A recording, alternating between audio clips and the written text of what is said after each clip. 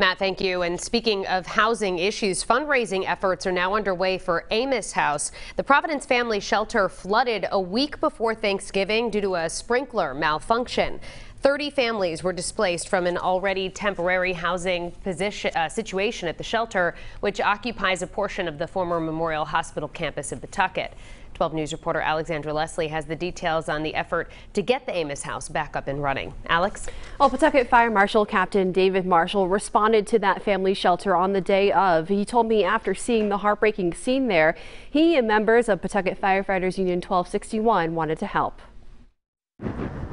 A dumpster holds ruined items, while storage bins hold what could be salvage from a flooding incident at the Amos House Family Shelter in Pawtucket, where 30 families called their temporary home. And unfortunately, it was just a really sad situation to already be homeless and living in a shelter and then have to come home from work or school as kids were getting off school buses. The place is filled with fire trucks. Pawtucket Fire Marshal Captain David Marshall said it was an emotional scene to respond to. To see the fright and the uncertainty on the face of these families. Inspired to do something, he and Pawtucket Firefighters Union 1261 organized fundraising efforts.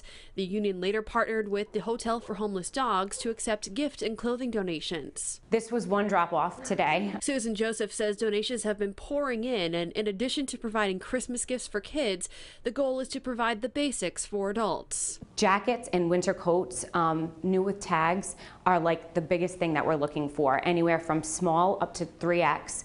And I think that might be one of the most challenging gaps that we're going to have to fill. Meantime, Amos House President and CEO Eileen Hayes says 3 families have found housing, but the nonprofit hopes to build out another portion of the old hospital to house more families in need. Because there are that many families in need. Now, the Amos House says the Pawtucket shelter won't be ready until after the new year. If you want to help those families who were displaced, we have more details on what's needed and where you can donate posted in this story on WPRI.com. Live in studio, Alexandra Leslie, 12 News. And speaking of housing issues, 30 families, including more than 50 children, were displaced from a Pawtucket shelter a week before Thanksgiving after a malfunctioning sprinkler caused massive damage. The Amos House says 3 of those families have found housing, but dozens more are in need. 12 News reporter Alexandra Leslie has the details on the incident and how their efforts are underway to help those who lost everything. Alex? Well, Mike and Shannon, all of those families temporarily moved into an extended stay hotel in Warwick. And due to that water damage, though, much of their belongings were not able to be saved. Pawtucket Fire Marshal David Marshall says he witnessed the fright and uncertainty on the faces of families on November 18th, dealing with one of the greatest challenges of all. To know that now they have to vacate what is their temporary home and not be able to take really any of their belongings with them. For reasons unknown, a sprinkler malfunctioned that day, dumping water into the Amos House Family Center in Pawtucket, located inside the old Memorial Hospital. And they had to terminate power to the building and vacate all those residents. Amos House says 30 families, including more than 50 children, were relocated to hotel rooms.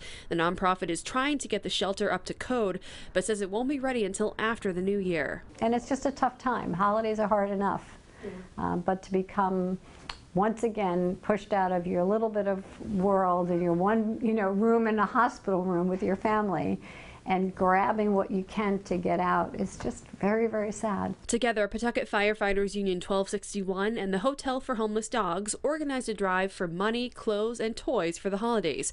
Donations have poured in, but more help is needed. With what we're trying to provide, which is everything from Christmas toys and stockings to socks and pajamas and winter coats, it's a very large task. So as lucky as we've been, we have a lot of gaps that we still really need to fill. I'm told some of the most needed donations are for adults, including winter coats, hats, and gloves. We have more details on where you can donate posted on WPRI.com. Live in studio, Alexandra Leslie, 12 News.